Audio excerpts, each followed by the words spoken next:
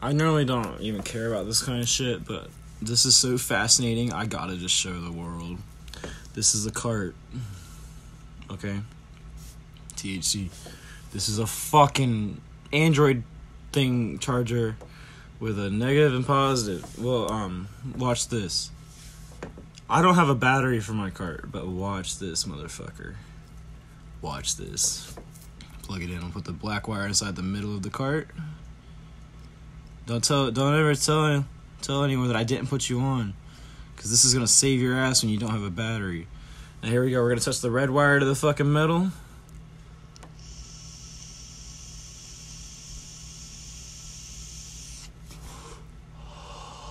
No fucking way. Did he just do that? Did he just do that?